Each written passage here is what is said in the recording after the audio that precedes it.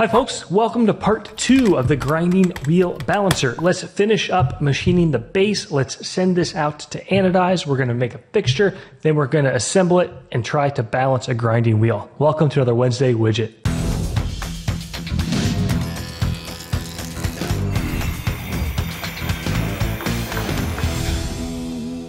We're using the new Saunders Machine Works modular vise system. We really like it. We came up with this idea really out of necessity to machine these larger parts and have something that's versatile and really just easy to set up and quick to set up and less hassle.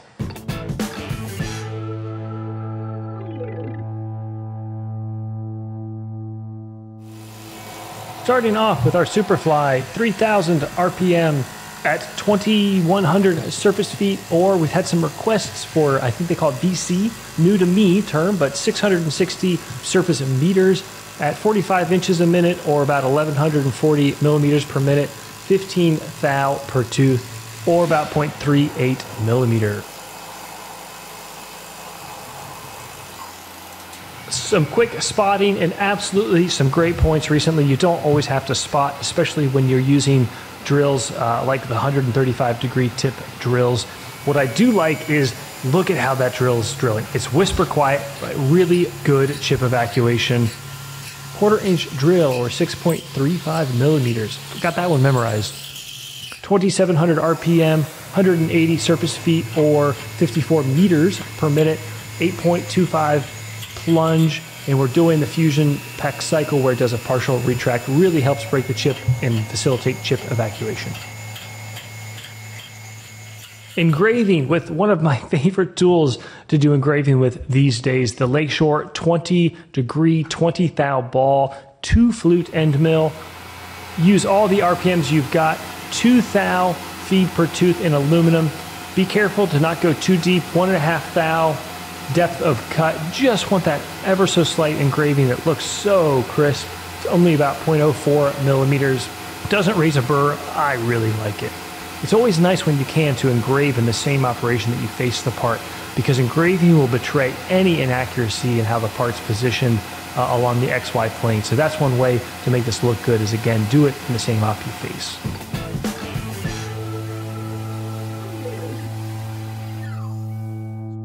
So here I got stuck. We've got the engraving done, we've got the holes drilled, we added these vial bubbles later. Now I need to walk around the part, and I really wanted to do it in one setup. It just was going to make things easier, especially with the chamfer. So what's the right thing to do? Let's make a quick fixture, and it really didn't take very long.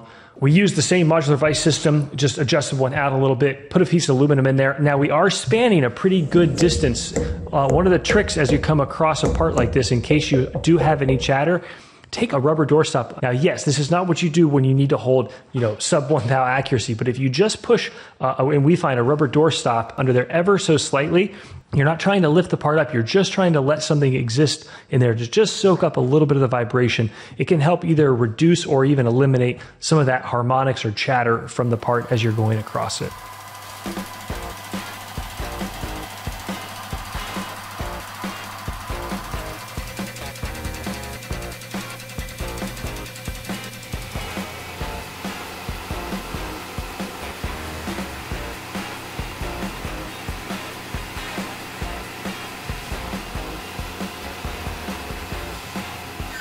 Drilling a couple holes, and then we ream them for dowel pins, and it's just so nice because it makes you make the right decision. It makes you have confidence in what you're doing.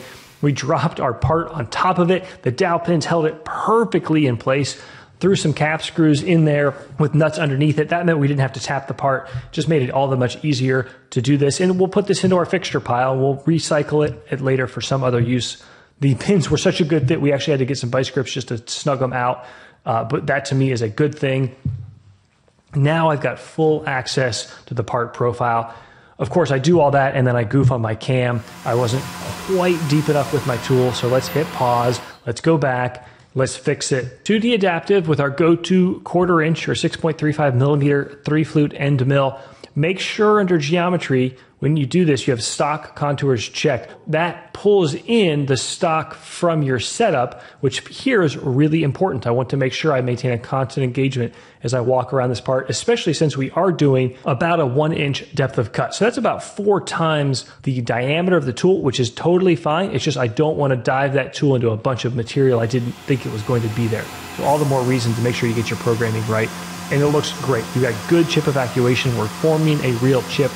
Like going back to our speeds and feeds intro video where we talk about chip thinning and the consequences of taking too thin of a cut. But here, it sounds good, it looks good, surface finish is great, makes me happy.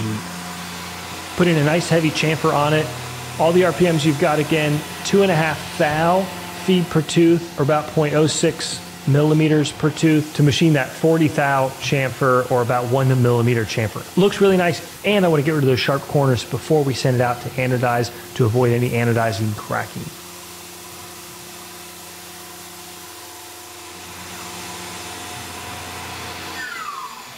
Pull off our part, pull off our fixture. This is what I love about this modular vise system. We pull off the talons, we add the included solid bar, and then the tiny vise clamps on the right side are reversible. One side is serrated, the other is smooth. So now I can hold that workpiece that has the sides machined and we're not going to mar it. Awesome. Coming across it with the Superfly to give it a good clean look and a clean deck. And that same chamfer around it. Throw on an angle block and let's tip those uprights on their side. We didn't in the last Wednesday widget machine the holes in the bottom of them. This makes for easy work. We use a machinist square, get that thing trammed up really quickly and easily. I was curious to see how flat this would be. Our Heimer is metric, so for us in the Imperial world, I don't think in metric units, so they're obviously much more extreme, but it was shockingly flat as we jogged across it. That was awesome.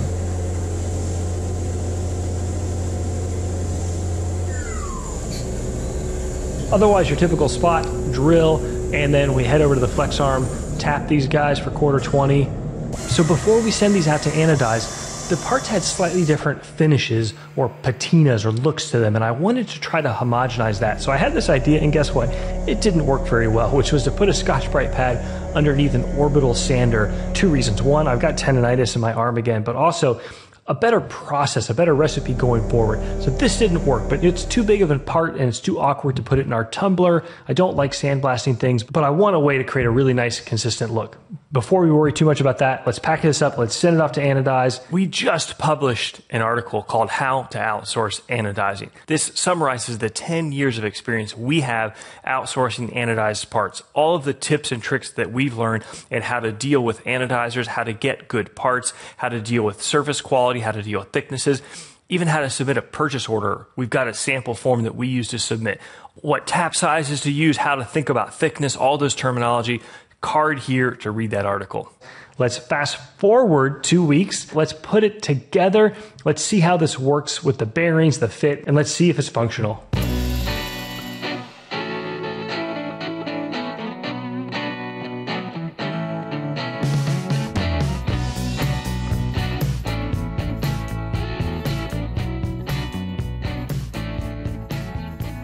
We are done. I think this looks awesome.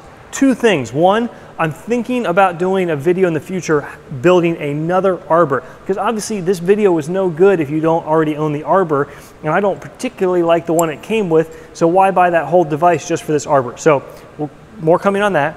Second thing, let's balance the wheel. We realized, let's make this a separate video so we're not forcing everyone to watch the content they just watched, so card here to the follow-up video where we go through and balance a wheel. As always, folks, thanks for watching. Take care. See you next Wednesday.